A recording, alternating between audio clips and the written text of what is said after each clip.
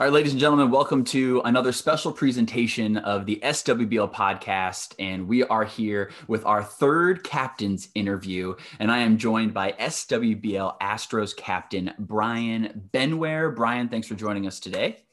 Absolutely. I'm excited for it. Let me start out by saying, we're really excited for the year. Everybody's reporting healthy. So barring injury before the season, we should be coming in at full strength. So with that, time's yours. Awesome. And, I wore my Astros hat just for you today. I've been trying to wear all the team hats as we go along. And I will tell everybody out there, the viewers, every year we do these captain interviews, usually via email, on paper, where they just send me back the answers and I put it on our website, about 10 questions long. But now we're going to kind of spice it up a little bit and do some video interviews with the captain. So it's been an awesome time. You are the third one that we've done, but we've gotten some good insight on some teams. And when these get released, people will kind of get a feel for each franchise and how they're going to be going into season 19. And we're going to jump right to it, Bryan.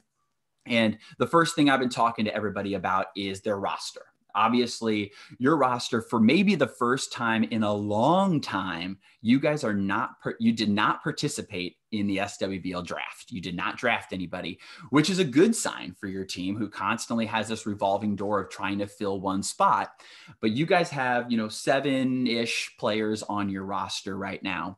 And we're going to kind of go through those roster. And obviously the big move that you made, and it's probably the biggest move since Brett went to the Expos, it is John Callaway, pulled from the Yankees and is on your team.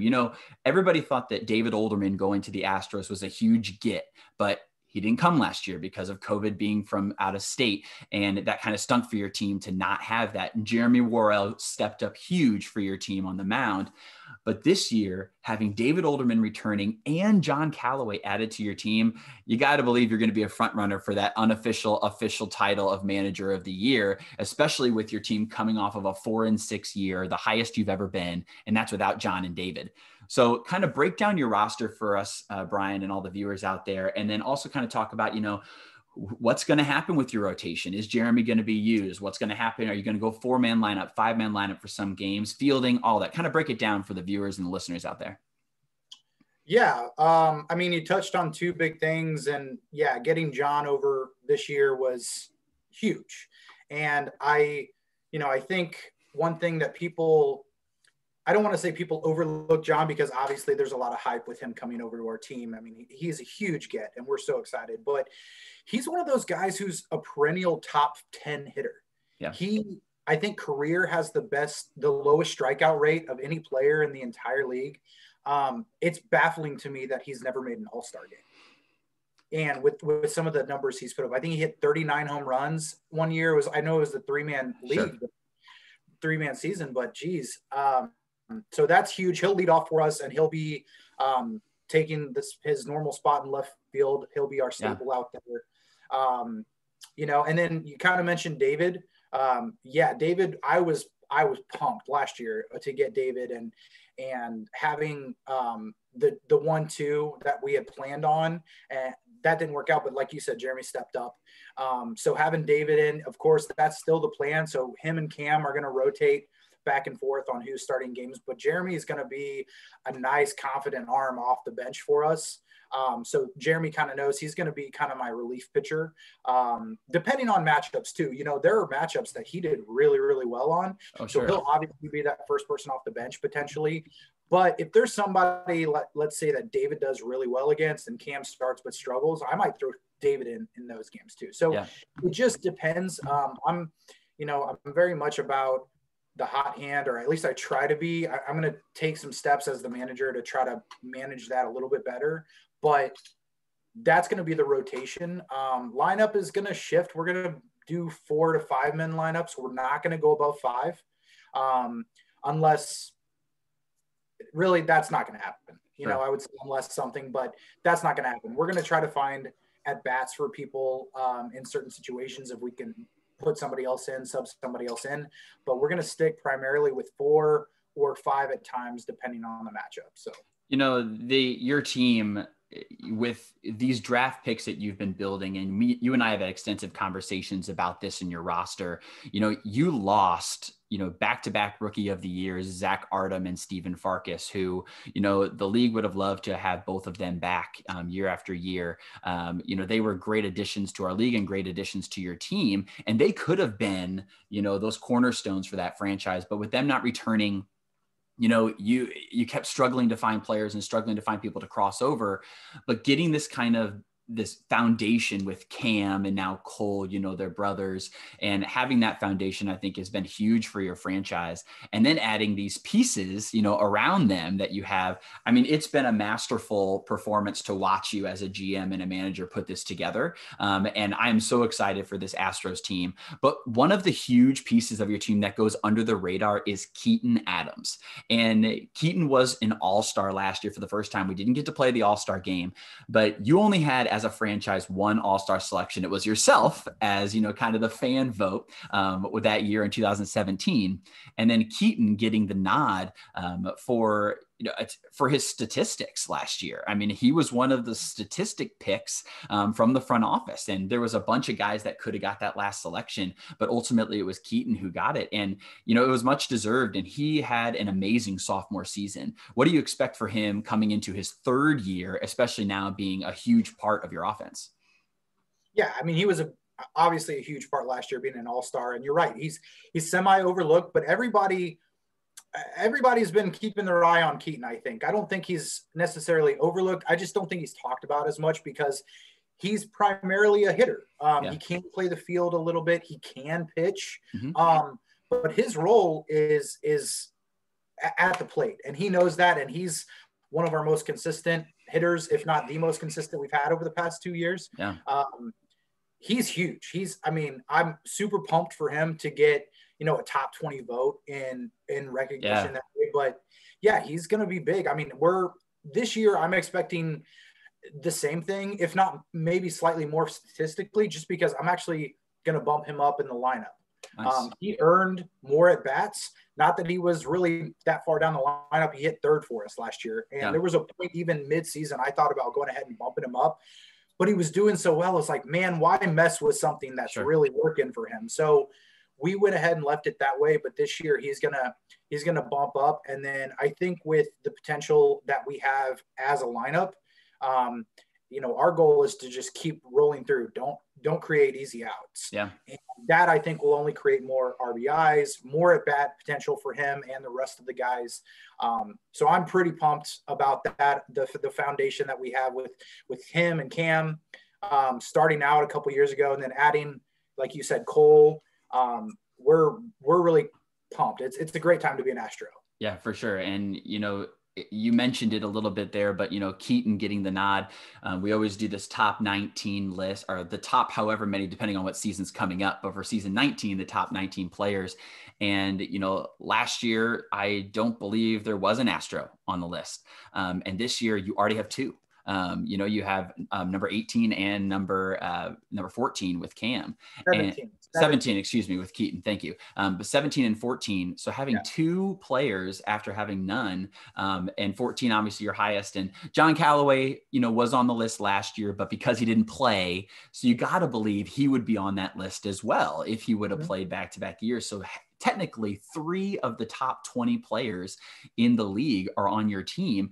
And to be honest, there are a lot of teams that only have 2. Royals, Brewers, there's Rockies, only have 2 players on this top 19 list, and you're right up there with them. So it is really exciting to see this Astros team go into this season. And I'm so excited for you guys. And I'm so excited to see this being, last year was a really super competitive year, but I think this year is going to be even more competitive. So yes, congratulations to you guys. And as an off season, you definitely won out of everybody else. And we're excited to see it on the field in season 19.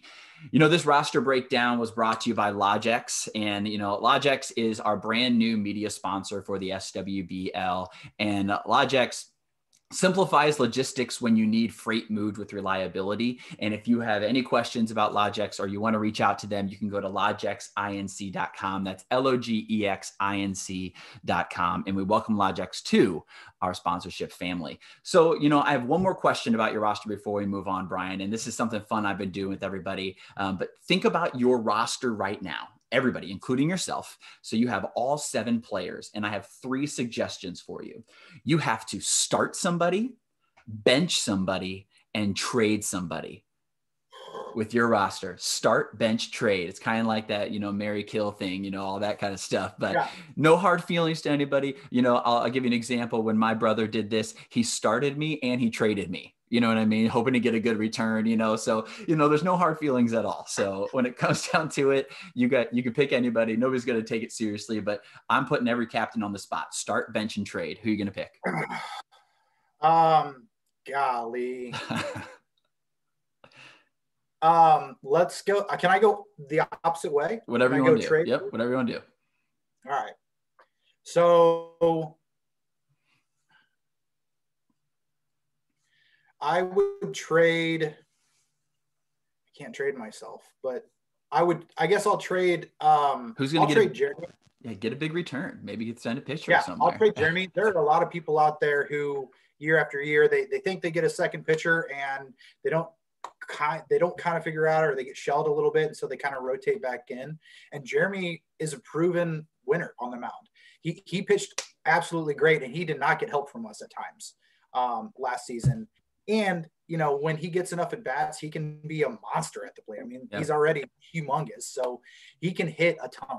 Sure. But mostly because, he and I have talked about kind of our roles. And I would want him to get more playing time than I might potentially be able to get him this year. So that already has been a discussion, but he's decided he wants to be with us. He loves what we're building. We'll see what happens in the future. But he's my guy. Like, he and I have had a relationship for a long time. I mean, he's been on the team longer than all the guys we've talked about so far. Yep. So, the big reason would be to try to get him as much playing time as I possibly could. Sure. That's why. Okay. Makes sense. I'm benching myself. So I knew that was coming. For sure. And then, man, starting's so tough because pick one. Got to pick one that you would start over everybody. Let's go with let's go with my guy Cam. I mean, I need a pitcher. He's right now ranking at the top of the top 20 for us. Yeah, you gotta go with him. He's who I would pick to start with. So it's always fun to put the captains on the spot with that question, because you see them all stirring their heads like, who's going to get the most mad when I sell them trade and bench? But but no, it's no hard feelings for anybody. But yeah, thanks for doing that fun thing. But let's break down the divisions. We had the division draw, and your division is by far the most fun. Glendale, Chrysler, Dodge, Jeep, and Ram division. Not only do you have you guys who are the most, the best roster you guys have ever had in your franchise history. You're continuing to build something great for this franchise. You have the Rockies in this division who have never missed the playoffs ever, and in the franchise era. And you have the defending champion Expos in this division, who you guys have some strong success against. Last year, you were the only team in the entire league that beat them twice, and you beat them convincingly by a runs allowed by 23-2. So beat them 16-1 and 7-1. So convincing victories for you guys against that high-powered pitching. They only gave up 58 runs on a season, and 23 were to you guys. So like, if you put that in perspective, like this division. And when we were doing the division draw, Jimmy Nelson and Blake Spencer were commenting heavily on it. And Jimmy was so excited to get the Rockies, and him and Blake were talking smack. And then all of a sudden, Jimmy's mentality turned when he heard the Astros were in the division too, because you guys rocked him last year. So kind of talk about your division, and can anybody win this division? Is this going to be, could all 3 could make the playoffs? Or if you beat up on each other, only one might make the playoffs. Like, that's how good this division is. So kind of talk about your division, and what do you think is going to be some of the outcomes of this Glendale, Chrysler, Dodge, Jeep, and Ram division? Yeah, it's going to be fun. Like you said, it's going to be tough. I think you have the Rockies, as you mentioned, they perennial playoff team. They're tough to beat. It doesn't really matter what year and who they got. And do they go from 5-man lineup to 4-man lineup to hell? They could bat 7. They're returning full strength with Grant Boyd coming back this year. Yeah, who's a huge get again this year for them. So they're tough, man. I mean, it's you don't want to hit it to the left side with BK out there. It's like, it's just a death sentence, and then you got Blake, who's just a monster at the plate every year, going in like one of the favorites for the MVP. Sure. They're tough. But we did okay against them last year. We're not taking anybody lightly, of course, because we've been a bottom feeder for a long time, but they'll, it should be a fun matchup. I think we'll see what happens there. And then, with the Expos, we've had some recent success with them. You highlighted a lot of it, but at the same time, I feel like the Expos are coming in with a chip on their shoulder again, which is kind of crazy to say when you're the defending champion. Sure. No. But I don't think anybody's actually expecting them to make the playoffs again. I think going in, you still think of these top 5 teams who are always the playoff teams, and you think of the rest of us who are the 4 out of the running. But I mean, they're the defending champions, and they have the greatest rotation we've ever seen in our league. Yeah. And they're only going to get better at the plate. Their pitching is what it is, and that's going to be there. So you can't overlook them. So I think anything could happen. And then we've kind of talked about with us, I mean, we're building something. There's a lot of excitement within our clubhouse, and we have some really high goals. So to say who wins it, I'm taking us. All right. I love it. That's goal number 1. We have to win the division. That's our first goal. It's the one thing we're focused on right now. And after that, though, I mean, the Expos could get in. The Rockies, obviously, you can almost count them in. So you could say all 3 teams make it. It's pretty tough statistically to say that those 3 teams are going to make it, and the only people from the rest of the league are going to be the division winners, when you've got some pretty stacked teams in that second tier. But so I'm not going to necessarily say that all 3 teams are going to make it, because I just don't think that's going to happen. But, it's going to be a really fun thing to watch between the 3 of us. It is.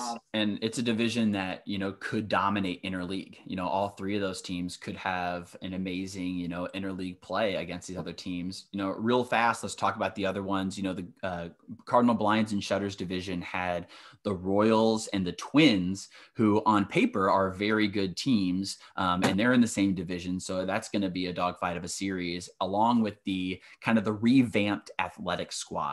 Who a lot of people think, with the loss of, Mike Carl and Luke Bacula again this year, might be one of a lower team this year, but they have some pieces in the draft that we've seen. They drafted Josh Rogers, and they drafted Jordan Smith, who plays in the Mowith League as well, so has some experience there, friends with Keaton.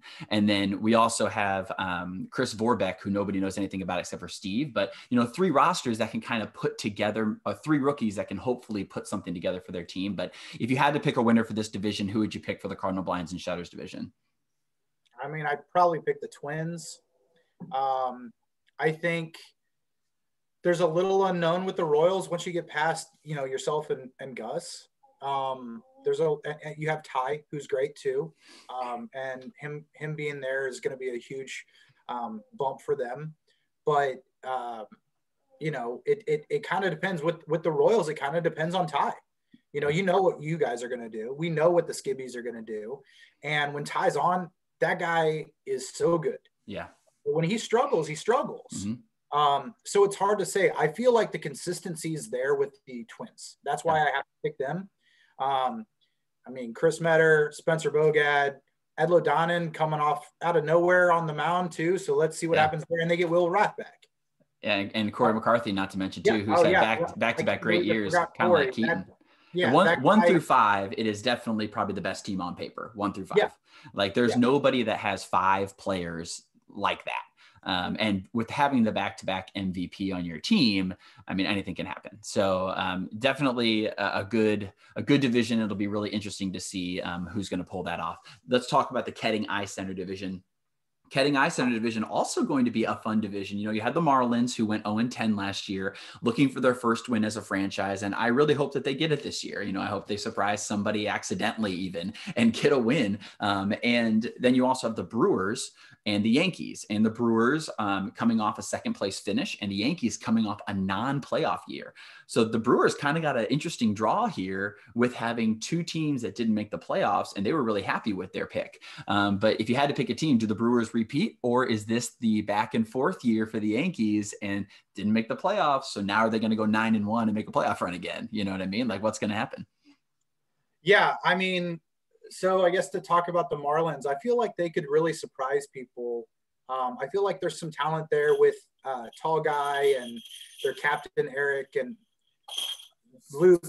I think he's the only one that I really know. And they drafted Corey Poley, the cousin of Scott and Kevin, who has played. He's only played in 2 or 3 games in the league, so he's still eligible to be a rookie. That's why he got drafted. But he played for the Yankees a little bit in the franchise there. Struggled at times, but I think with his friends and everybody there, it kind of gives them maybe hopefully another bat to look at for their lineup. So, but I was pretty much joking about surprising anybody, maybe one team. But they're fun and they do want to win, which is the most important thing. So they could do some things and surprise people, but we'll just have to see. With the other 2 teams, like you said, I mean, the Yankees, they do that. They are a roller coaster of a team.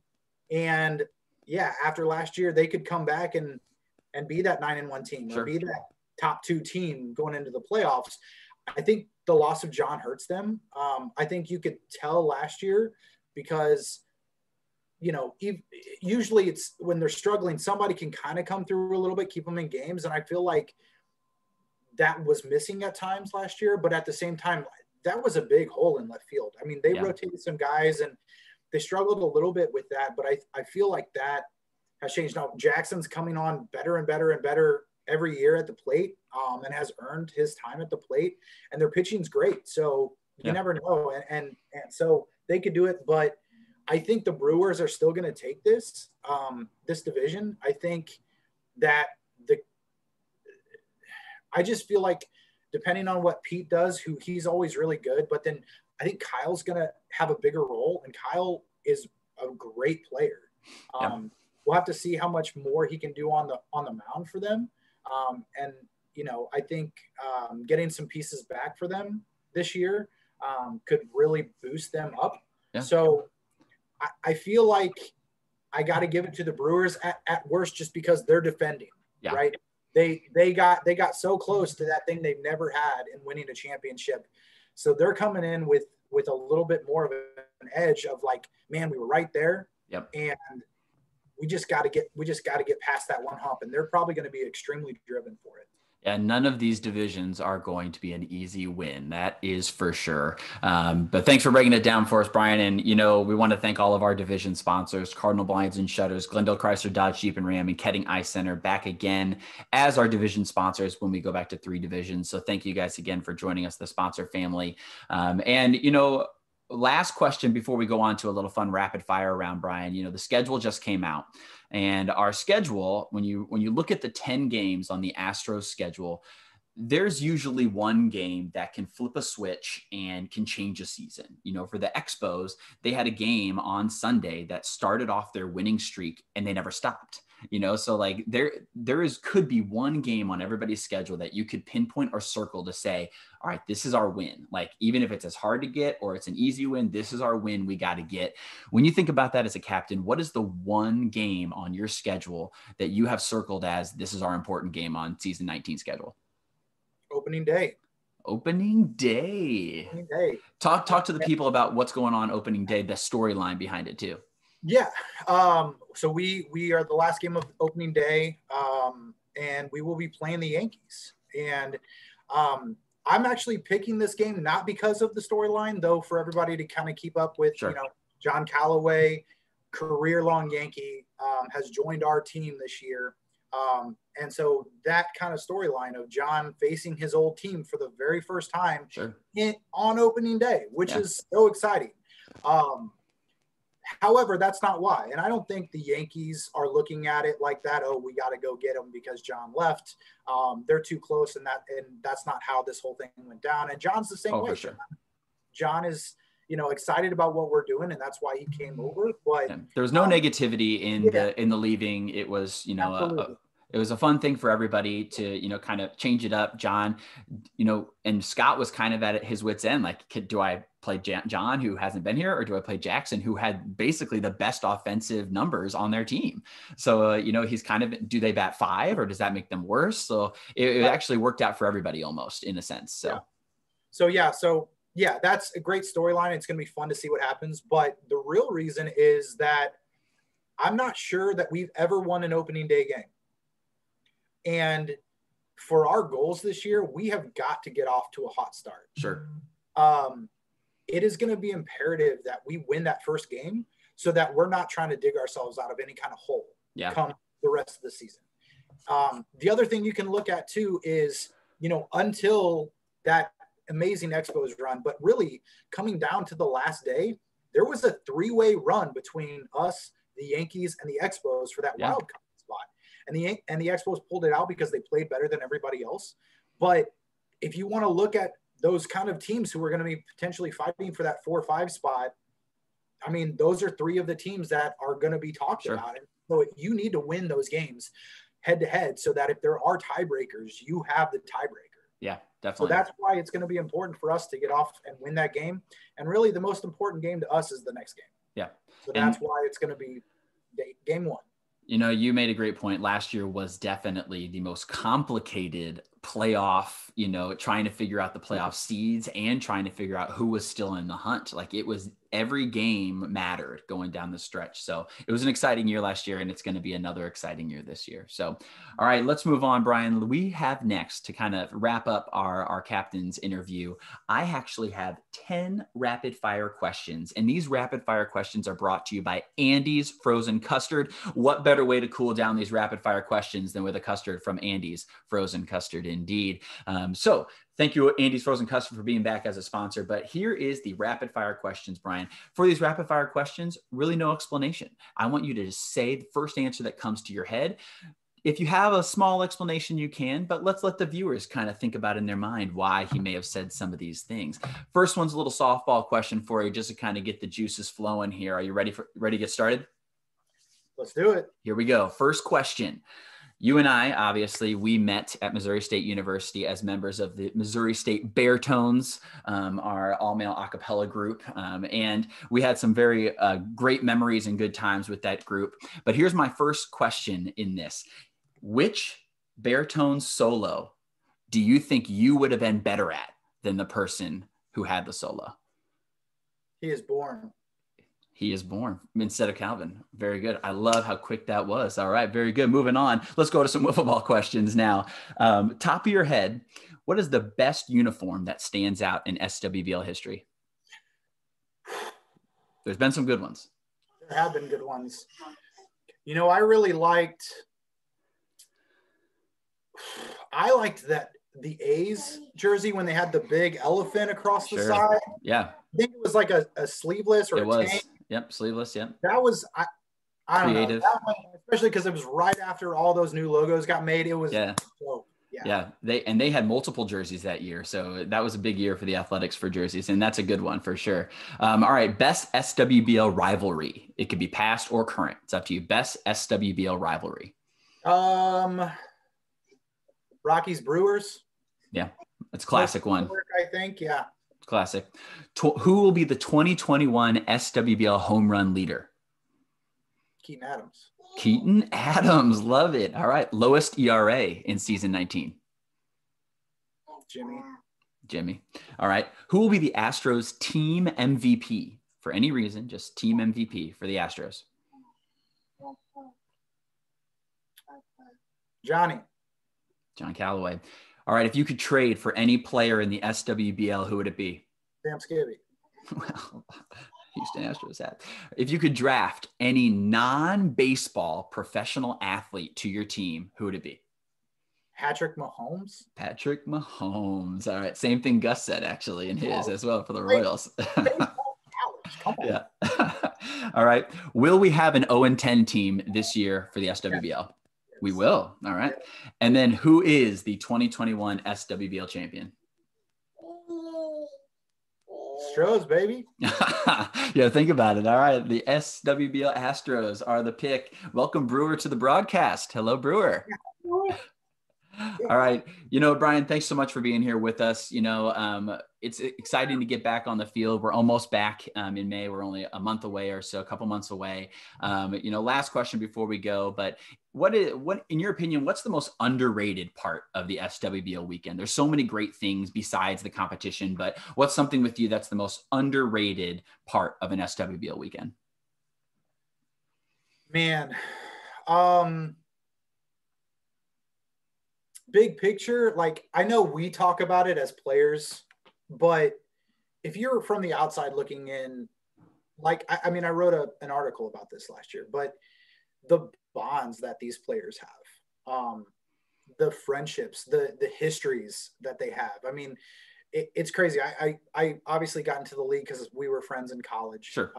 And when I moved to St. Louis, you were gracious enough to invite me to play. And the guys were welcoming and open, but every year goes by. And even though I've been around since 14, I think 13, 14. Yeah. I continue to hear stories of, you guys remember when we were 9 years old and we did this? It's like, man, I thought I'd heard everything and knew all the histories and the friendships, the history amongst the players, I think is the thing that people don't really know, is probably the most underrated thing. It's a really special thing to have these friends that you've been doing this with and sharing your lives with. Yeah.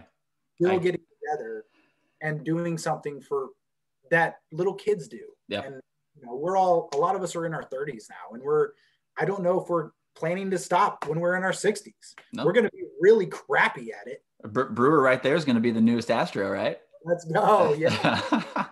Yeah. Peter still owes me a son named Astro.